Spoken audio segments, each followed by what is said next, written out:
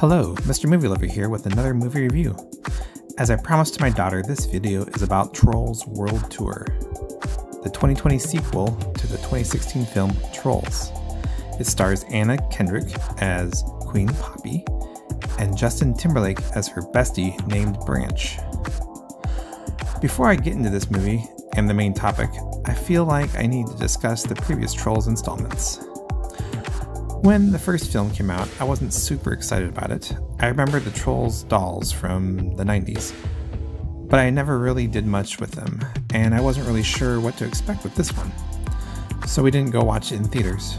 We ended up renting it from Redbox one day because nothing else seemed good. We loved it! It wasn't super deep, and some people might complain that the humor was too corny. Gotcha. A troll gets scared and poops out cupcakes.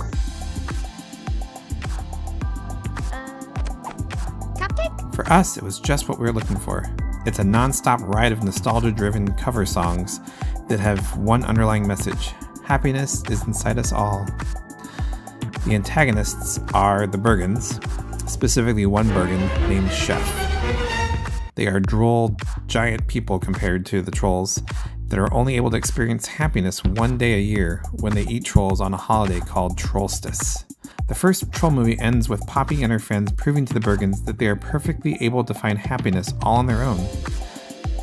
That's an alright message in today's society where people are obsessed with social media likes and posts and retweets and staring at their YouTube studio page waiting for the view count to increase. Happiness doesn't require such things if you look inside yourself and allow yourself to be happy all on your own.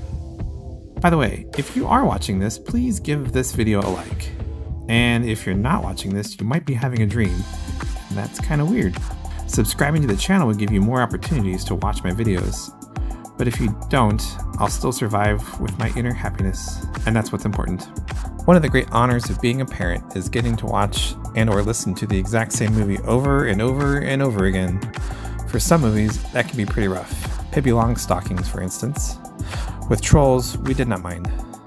Sing with the songs and laugh at all the jokes and quote everything that is quotable in there. And the holiday special that came out on Netflix was similarly enjoyable. It also didn't have too deep a message. You can't force your friends to be happy the same way you are.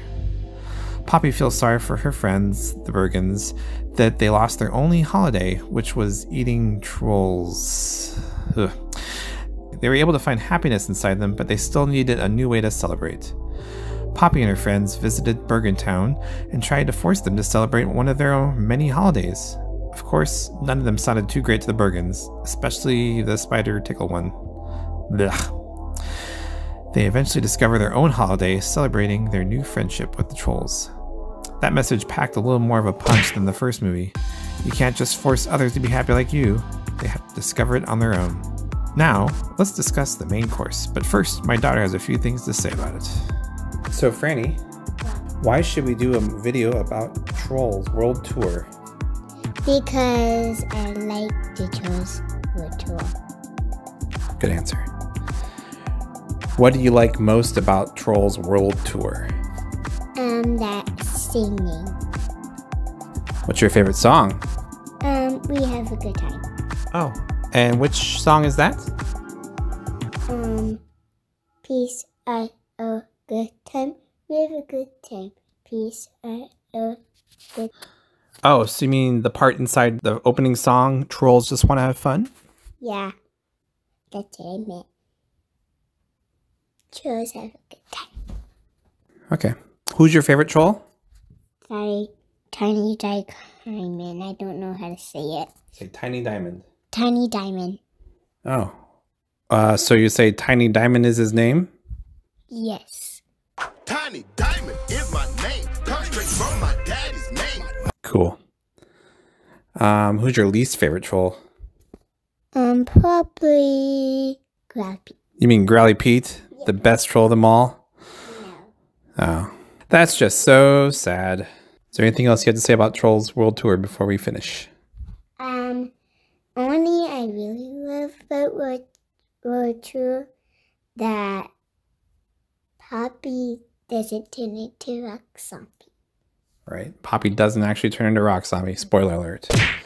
Okay, well that's our interview with Franny about her take on Trolls World Tour. Back to you. Bye. Trolls World Tour may seem like a silly movie with songs and gumdrops and Ozzy Osbourne, but I feel like it embodies the natural progression of the subtext of the first Trolls movie and the holiday special. First, happiness is within you. Then, you can't force others to experience happiness like you do. And now, cultures are different, and differences are what brings us together. It's kind of a jump from the first movie, but it's a bold message. But there's much more subtext that the 5-year-olds, who are the target audience, will not understand. Also, spoiler warnings up ahead for Trolls World Tour. I'm going to eventually give away the ending. In TWT, we discovered that there are 6 troll nations: hard rock, pop, country, classic, techno, and funk. The plot has Queen Barb of the Hard Rock Trolls trying to steal all the other 5 Trolls' nation strings that they use to create their music. She is introduced as she overwhelms the Techno Trolls, discounting their music as nothing but beeps and bloops. I know there had to be people watching this movie that had to agree with her and don't understand why people listen to techno. There are also others who probably disagree with them and love techno. That's where the theme is going. Barb's plan is to collect all the strings and unite them under one nation of rock. She's seen as the obvious antagonist as she flies around with her rock army, overpowering every other nation to steal their string, and eventually using them to turn all the trolls into rock zombies. So we have the obvious good versus bad established at the beginning. The pop trolls are oblivious to any other nation of trolls, as they thought their music was the only kind. When Queen Barb invites them to the One Nation Under Rock World Tour, Poppy thinks it's a good thing, and it will unite the trolls in harmony. King Peppy, well, formerly King, doesn't want them to join the other trolls, thinking that they're too different. Side note, in the first movie, King Peppy escapes the Bergens barely without even a piece of clothing on. So how did he even smuggle the string into Troll Village without the other pop trolls noticing it? I don't know. So Poppy goes on her mission to show Barb that differences don't matter, and that all trolls are the same, so they should just all get along. Cooper has his own side mission as well. In the first movie, I had questions about how he looks so completely different than all the other trolls. The sequel answers that by having him notice in the scrapbook history lesson that the funk trolls looked very similar to him. To a theme that sounds eerily like Luke Skywalker's, he sets out to find his own people. And when he finds the funk trolls, he finds out that he's a prince, kind of like Luke Skywalker. Back to Poppy, when she finds the country trolls in Lonesome Flats, their music is sad, and Poppy can't get over it. She decides that trolls shouldn't be sad, and that they need to sing the most important song in music history. So they sing Spice Girls, Who Let the Dogs Out, Good Vibrations, Gangnam Style, and Party Rock by LMFAO. As you would expect from a crowd of country music fans, they naturally lock them up. And the leader of the country trolls says what they did was a crime against music. Here we see an underlying conflict in the movie. Every troll nation thinks their music is the only right way to make music. Many of them even weaponize their music, like Chaz, the smooth jazz troll.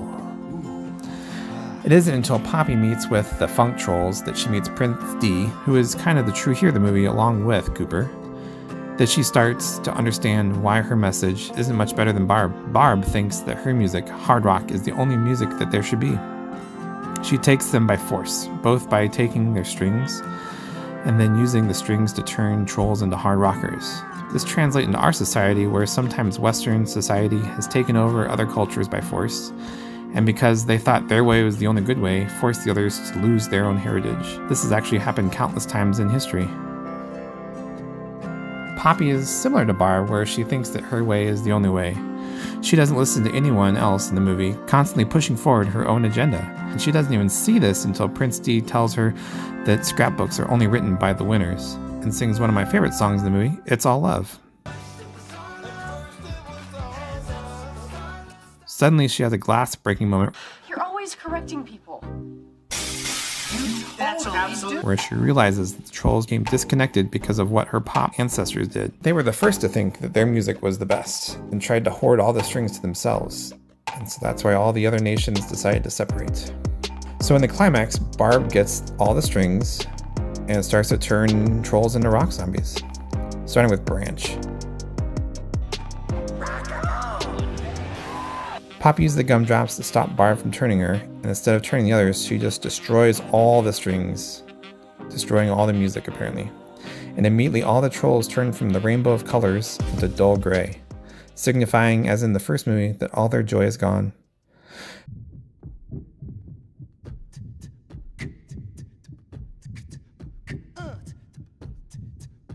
Cooper and Prince D discover they had music inside them all along, just like how in the first movie they all had happiness inside them all along. And they sing a song and everyone lives happily ever after.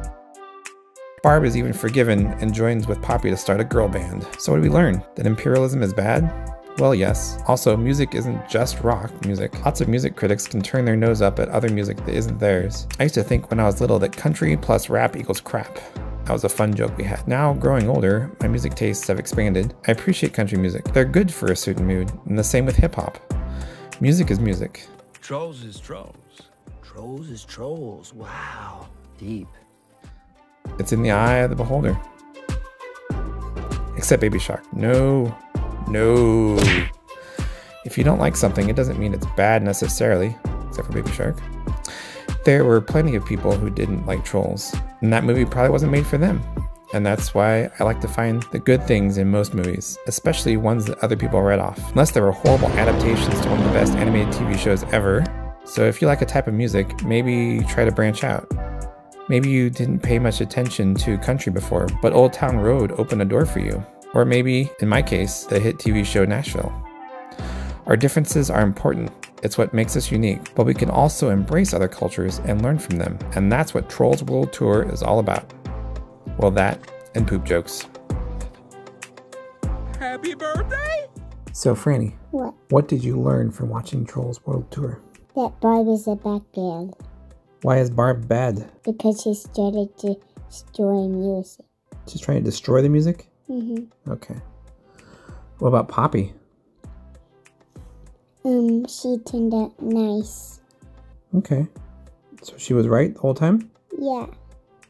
But he thinks the more trolls the merrier. The more trolls, the merrier? Yeah. All right. Well, thank you for that in-depth intuition. Thanks for watching this video, and thanks to my daughter for the idea. If you have any ideas for movies that you'd like me to do a video about, please write it down in the comments, and I'll consider it. Also, feel free to check out some of my other videos if this is your first time visiting my channel. I'll be back later, but until then, this is Mr. Movie Lover saying thanks for watching.